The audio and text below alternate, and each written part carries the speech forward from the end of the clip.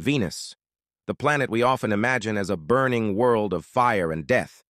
Its surface is a true hellscape, with crushing pressure 90 times stronger than Earth's, and temperatures so high they could melt lead.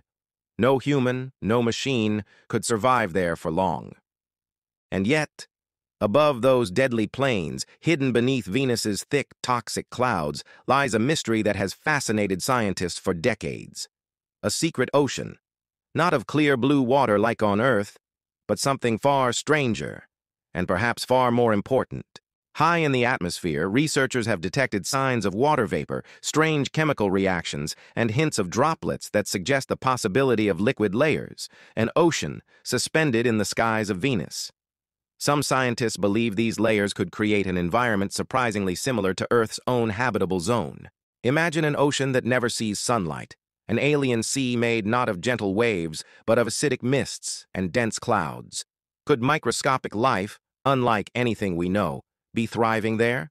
Could Venus, once thought to be lifeless, still carry the heartbeat of alien biology? If this hidden ocean truly exists, it would change everything we know about our solar system.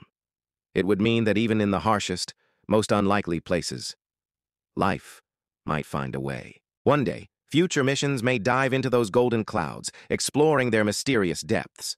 And maybe, just maybe, they will uncover proof that Venus is not just a world of fire, but a world where oceans of possibility still remain.